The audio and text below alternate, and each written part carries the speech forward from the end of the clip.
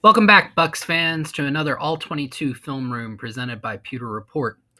I am Josh Queipo, and for this week's edition, I thought it'd be really fun for us to take a look at one of the standout stars from Week 1 in Dallas, and that was wide receiver Julio Jones.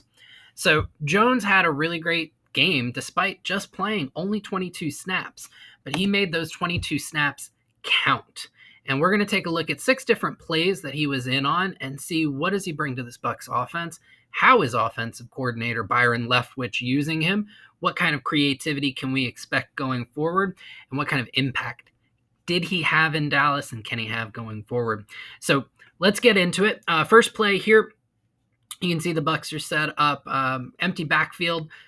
Jones is set up in the slot here, and he's going to run just basically a 10-yard curl. Nothing fancy, but you are going to see his ability to separate is still there, even though some think that maybe Julio's play has dropped off. So let's take a look. So you can see he gets up about 10 yards out, breaks down real quick, gets the ball, and then fights for some extra yardage. We're going to back it up. We're going to take a little bit of a closer look and see how was he able to make that catch. And it really starts at what he does at the top of his stem. The way he's able to quickly break down right there. All right, you can see he's creating separation. Right here, it's at about 3 yards. By the end, 4 yards and a defender falling down. That's not good. That's not good at all if you're the Dallas defender. Julio, it's really good for him. Secures the catch and then starts to move upfield, fights through a couple tackles to add on a few extra yards. It's a 13-yard gain. That's what we call a first down. So really good rep there on play number 1. Now let's take a look at play number 2. This play is actually not going to go to Julio, who is set up on the strong side slot. This play is actually going to go to Mike Evans up top, but I included it because there are some subtleties to what Julio does in his route here that I think are really, really cool that I wanted to share with you. So let's take a look at the play. So you can see both of them are running seam routes. They both give both, and you can look at it. Both Evans and Julio, they're running mirror routes, right? Mirrors of each other. And you can see both of them give a little wiggle to the outside. Evans did it right there before pulling in. Julio's doing it right there, pulls in. Unfortunately, safety isn't shaken. He's able to play the ball really well. Tough pass for Evans, and it becomes incomplete. I would argue there was a chance that this could have gone to Julio and been a touchdown. It could have gone for 6. And really that's because, watch here at the top of his route. Again, top of the stem, he starts to push outside, gets the defender to turn his hips to the outside. He's facing the end zone, which leaves him susceptible for this next part where Julio breaks inside. Now he's got all the inside leverage. If Brady can hit him on that tiny little inside move, that could go for 6. So really cool things there. And it shows the subtlety. He's a technician as a route runner, and he brings a lot to this offense, and he can be a big weapon. You'll see later he really was a big weapon for the Bucs. Now, on this third one, you might remember it was a pretty memorable play. The Bucs almost connected. Brady almost connects with Julio on this. It's a deep, some might call it a crosser. It's really just a deep post out of the slot here. So Julio's going to drive upfield. He's going to force the safety to finally break towards a certain side. He's going to break this way, thinking that Julio's just carrying the seam, and that's when he's going to shoot off for the corner route. So let's take a look. And there it is right there.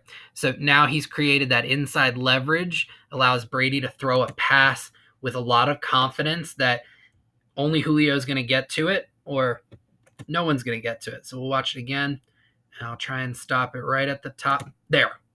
You see, he forced the safety to push and commit to covering him carrying the seam. Once he does that, that's where you see him break inside. That's where you see him create that inside leverage. Brady can throw with confidence. Unfortunately, it just not quite complete, okay? They're still working out the kinks, all right? They've still got to kind of develop that timing and that placement, but you can see Julio's creating opportunities for big plays. Brady's going to trust him. That's going to get better, and you're going to see those completed, connected, and creating big yards for the Bucs offense going forward. Now, we'll get to play 4 here.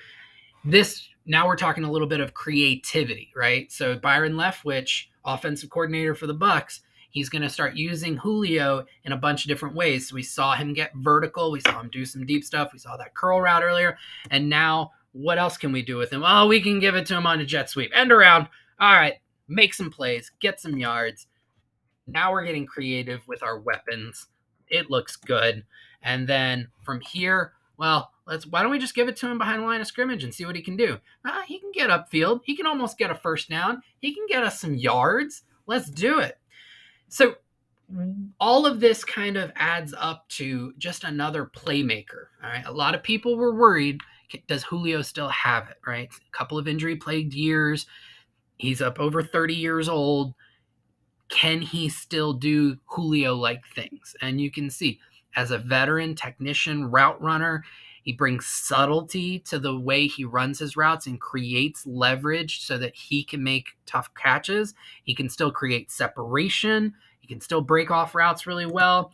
He can do a lot of things, including run really, really fast for a really long distance and then show just amazing ball skills, ball tracking, to grab that in tight coverage. Let's take a look at it again. I went a little too far, but here we go. Julio's just going to run a 9 route.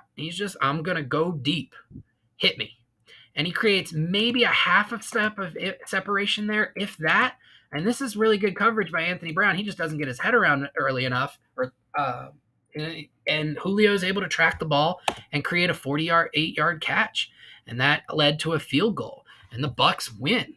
And this is why you put weapons around Tom Brady, because they can do great things. And Julio Jones is one of those weapons. So for Pewter Report, I'm Josh Queipo. This has been an All 22 film